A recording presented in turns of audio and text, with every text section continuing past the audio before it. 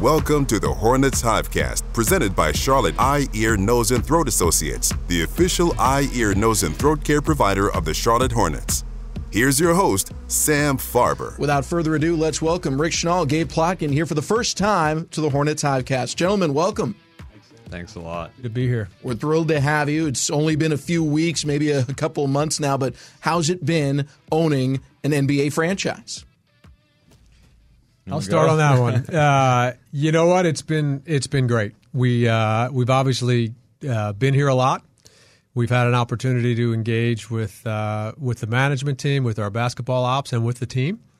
And it's everything we had hoped for and more. So we're taking it on, and we're having a lot of fun doing it. And we're excited to see how the team comes out at the start tonight, and we'll see where we go from here. You guys have used two words a lot in your public comments that really struck me. One is partnership. You want to be partners with the city, partners with all those involved here with the Charlotte Hornets, and also that you are stewards of the franchise, that it's not, yours to do exactly whatever you want, that you're representing a larger community that loves and cares about this team. Why are those two words so important and meaningful to you in your tenure now in the role you have? Gabe, we'll start with you. Yeah, I think, we love the game of basketball. We want to be great stewards of this franchise, but when we move on in life, the Hornets still going to be around. And with sports, you pass on that passion generation to generation. And so we think if we build a winning franchise, if we build a great team, we're going to have fans that pass that on, to the next generation, and we're going to have memories that get created that really define this franchise. And so that's an exciting thing. We also have the ability, to impact lives in the community, with the actions that we take. So I think, when we say that, it's understanding that this is a part of something beyond us and will continue on, after we're gone. Rick, how do you hope that mindset is reflected in what you guys do at the top of the organization? We represent the entire community. I think Gabe said it well, and how the organization performs on and off the court is we're out there to represent all of Charlotte and North Carolina and the Carolinas for that matter. And we're about we obviously have a simple goal, which is to be the premier franchise in the NBA, and that goal is not just about winning games, but it's about the culture. It's about how we carry ourselves. It's about the values that we have as an organization, and how we reflect our city and our fans and all of our partners, our sponsors, et cetera. And it is we are owners of the team, but we are stewards for the entire community and our fan base, and we have to carry ourselves in a way that we would all be proud. Rick Schnall, Gabe Plotkin, our guest today here on the Hornets Hivecast. We've seen you guys around the community quite a bit already and at many public events, but there's probably a lot of fans out there who haven't got a chance to get to know you. I'm sure you're going to be shaking a lot of hands over the first homestand and over your first season. But what's something that you would like fans to know about you as you take over the franchise? Gabe, we'll begin with you. Yeah, for me personally, it's there's a couple things. One, we love the game of basketball. This is a real passion, and we're really excited to be doing it. Two, we're competitive. Anything we do, we want to win, and that's really important to us, and I think it should be really important to our fans. And three, we want to do it in the right way, in a way that reflects high integrity. And so I think those are the most important things for our fans to understand when they think about how we're going to approach ownership. Rick, what should fans know about you? I think Gabe nailed it. Basketball is a huge passion of mine and has been for my entire life, and we're incredibly focused on an organization that we can be proud of and that we can help drive to great success on and off the court. And for me, I as Gabe said it, I am incredibly competitive, and so what I would want people to know about me is, I want to win in everything I do, and I expect and we expect to win here, and we are going to win, and we're going to do it in the right way. And you win by getting the right people and setting the right culture and the right tone, and doing it every day and being consistent, working harder than everybody else. And I think we, having been here, you asked the question earlier on, having been here now for several months, it's going to work. It's going to work. We're going to do it. We're going to win, and our competitive drive wouldn't allow it for anything else.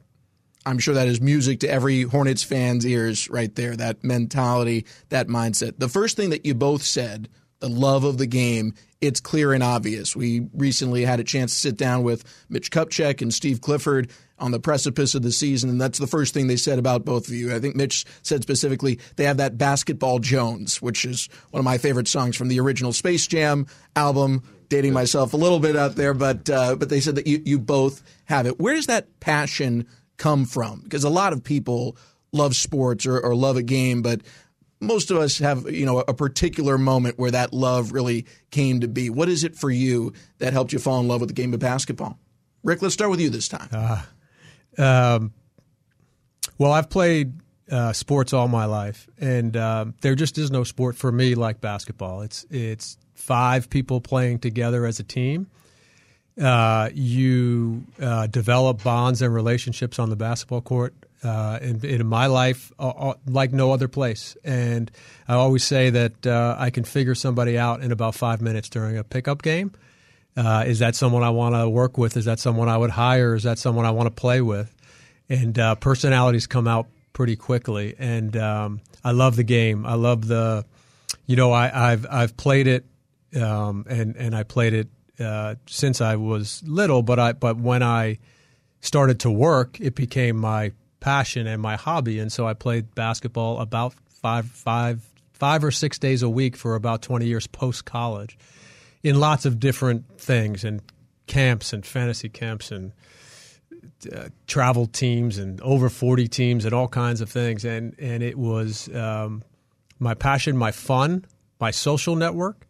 And that obviously led to a passion in and around both playing but also watching and understanding the game and what makes people successful in the game. And so I just love the sport. And, I got pretty lucky in 2015. I had an opportunity to invest in a team in the Atlanta Hawks. And at that time, after doing that for a couple of years, I thought if I could put myself in a position to be in a control position and have an ability to combine my passion with my business experience, which has been in buying companies and working with companies, that I thought there'd be an opportunity to do something that was unique among NBA teams. And so finding Gabe as a partner who is very like-minded, and it's just for me personally, basketball is unique. It's not. I mean, obviously, there are other sports. There's great sports in football and baseball. Those don't interest me. I just don't think the game itself is as interesting to me, which is great. And so to have the ability to get involved in a game that you feel so passionately about. Mitch, I know Mitch tells me to stop playing, but I'm still out there playing pickup. I just played. We just got the staff out there and played for the last hour and a half. And, to me, that's part of the passion. And, I can't play like I used to, but I still get myself out there, and there's nothing quite like making a shot or running up and down the floor and delivering an assist, and it's just a great sport and a special sport, and so be able to be involved for me is really special. You really feel that love. We can tell it comes through the microphone clearly here, and I'm right there with you. The best sound in the world to me is a perfect shot going straight through the net. There is nothing like it. Gabe, what about you? Where does your passion come from? And I also need to know now, in the interview process for this partnership, did you have to play 5-on-5 with Rick? Was that part of it? I haven't yet. We need to. I played growing up. I played in middle school. I played in high school. I was actually pretty small through a lot of high school, so that probably held me back a bit. But then in college, as I grew, I would play. We had great teams, great intramural teams. I didn't play Division I, and then I played after college. And I think you just said there's nothing like the ball going through the net. I mean, the other day I was playing horse with the kid with the guy who coaches my kid in basketball, and we were playing horse, and I was draining threes, and I was like, man, that sound, you gotta love that sound. So I agree, it's the best sound in the world. And I think with basketball, it's not a coincidence that as the world got exposed to the game and really took off after the the Barcelona Olympics, it's become such a popular global sport because it's easy in terms of accessibility. You just need a ball and a basket. You can do it by yourself. You do it with teammates, and you can always be working on your game. And it's fast paced. There's a lot of scoring. I know a lot of Europeans and others like soccer, and nothing against the local Charlotte FC team, but I really struggle to watch soccer. There's just not the kind of action that I want to see that happens on a basketball court. And so it's something I'm really passionate about and have enjoyed since I was a kid. Well, this Charlotte team definitely brings entertainment. You take over a squad that has LaMelo Ball, maybe the most entertaining player in the game. I'm sure that's one of the reasons for the answer to this question. But from both of you, what specifically about Charlotte made this the organization that you wanted to run? LaMelo is a fine answer, but whatever comes to mind. Gabe, let's start with you. Well, LaMelo's not my answer because when I invested initially, he was not on the team, so I can't tell you that was the case. But I do think Charlotte. It's we said this a couple times when we've spoken, but it was always perceived and it's still perceived, and I think that reflects to some degree the lack of success on the court, but. It's always perceived at the bottom of the NBA. Even the ESPN recently had a poll, and I think it had us 29th out of 30th, and that's sort of where you expect Charlotte to be. We think as a city, and that's kind of defined how people perceive this organization and maybe the city to some degree. But when we looked at the city, when we look at the population growth, we look at the demographics, we look at the business climate, the geographical climate, how great a city it is to live in and want to be here and raise kids here. These were all huge positives, a lot of corporate sponsorship opportunities. And so, when we look at it today and when we fast forward 10, 15 years, we think it's going to become pretty apparent that, Charlotte is one of the better cities in the NBA and certainly not at the bottom of that list. And so when that opportunity came to invest in such a great city, we jumped at it. I really wholeheartedly believe in everything you just said. For my wife and I, when we moved here to Charlotte, that was a game changer. We can't imagine our lives anywhere else now. Rick, for you, same question. What is it that made Charlotte the attractive place that you wanted to take over a franchise in? Yeah, I think it's the ideal market. As Gabe said, it's not viewed as a top 10 market today in the NBA, and part of that is the size of the market, but also the performance that the team has had. And it's a great city. It's a growing city. It's incredibly well located. It has good weather. It has a very loyal and dedicated fan base. And we also have an opportunity to take a team that's not perceived to be great. In fact, the team hasn't been very good. Let's be frank. The team on the floor has not been very good. When you have 3 playoff wins since 2004, we haven't delivered for our fan base or the community. So the opportunity to come into what I view as a great city in a great location that is growing, and all we have is upside. All we have is upside. And so, there aren't many. When you think basketball, you think North Carolina and you think Indiana, and maybe New York. You tell me. Maybe people argue Philadelphia. I don't know, or maybe the new world is L.A. But I think North Carolina. I think Indiana, and so we have a chance to buy the professional basketball team in North Carolina, in a growing city. So we're and to be frank, since we've been here, it's better than we thought. I mean, it is a wonderful city. And it's everything we had hoped for and more, and it's the right city at the right time for great success. It is certainly a place that loves its hoops and it loves its players. And I think one thing that's telling for anyone doing the rankings out there, I think there's something very telling about where players want to retire. You see a lot of players, whenever they end their careers, they end up here, and that says something. I think this is a place where we should be able to attract players.